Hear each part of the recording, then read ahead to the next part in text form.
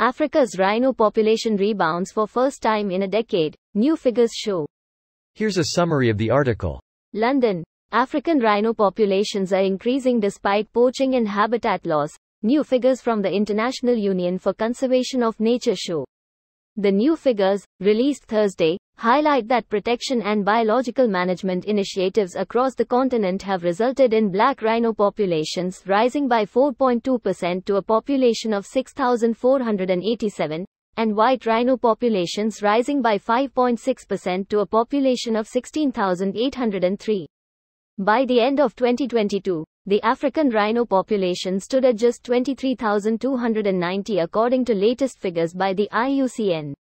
However, thanks to intense and heightened protection and management efforts over the years, rhino populations on the continent are beginning to rebound. The rebounding rhino populations aren't just a win for rhinos, but for the many wildlife species that share their ecosystems and the people who steward these lands, Nina Fashone, executive director at the International Rhino Foundation, told ABC News. Poaching remains the biggest threat to all rhino species, as highlighted in the 2023 State of the Rhino report. Poachers changing their tactics, focusing attention from the largest rhino population to more susceptible ones. South Africa, home to the continent's largest rhino population, has suffered devastating poaching losses as poachers target its reserves.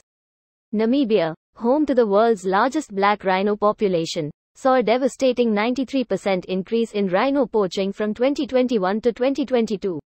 This post received a score of 10,000, with an upvote ratio of 97%. Here are the top comments in response to this article. Yay, right? Some good news today. That's wonderful news. First good news I've seen in ages.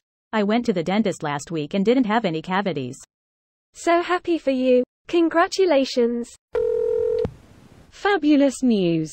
I've been to Tanzania where we saw a few rhino. You could always tell one was near as each rhino had a ranger protecting it. Seeing one with a baby was a very heartfelt experience.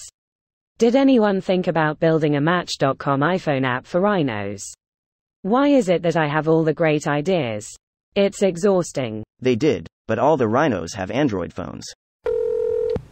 Change is a seed. Our efforts may seem absolutely hopeless today, but just remember the work of all those conservationists, decades ago, who fought for this.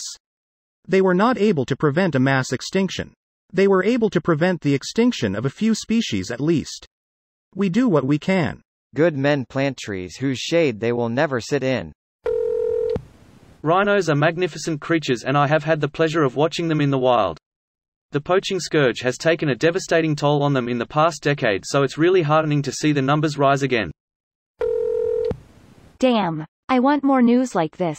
Woo-hoo. Humpback whales were nearly driven to extinction in the 20th century, but now they're plentiful in number and are no longer considered endangered.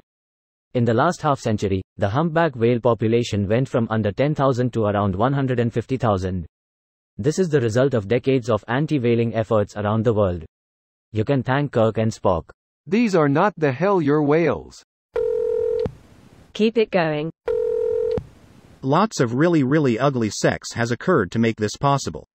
But enough about Ops Weekend. My rhino partner is at least not a rhino, never votes for fascists. Hot in those rhinos. I've been scrolling for an hour, but I finally found some good news. Is it because the generation who thinks it's magic wizard boner potion is dying off? Got to watch a reserve dehorn a rhino to help curb the killing of rhinos for their horn last year. Awesome creatures, happy to hear.